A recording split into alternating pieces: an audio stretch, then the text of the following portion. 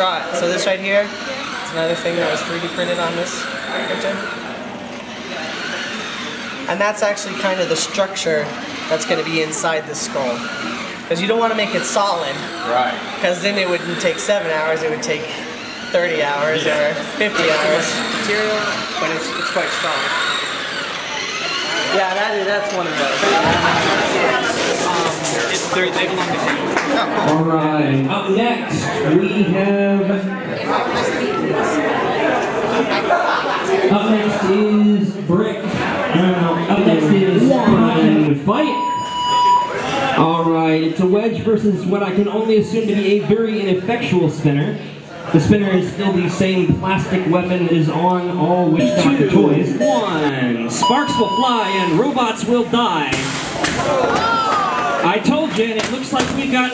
Oh! Project Terminus flipped upside down, flinging himself to the wall. Kurt, looks like those front sporks are a little bit dinged, and Pleasant Disposition showcasing some issues with moving. Oh! A huge hit there, and both robots appear to be almost dead. If Project Terminus can self-right, you got this. Then he's got this fight won and under the bag, but I'm going to have to start counting you both down since both robots can't... Alright, well, we're going to have to call it then. 10, 9, 8, 7, 6, 5, 4, 3, 2, 1. It's over. Your winner moving on to the next round, Project Terminus.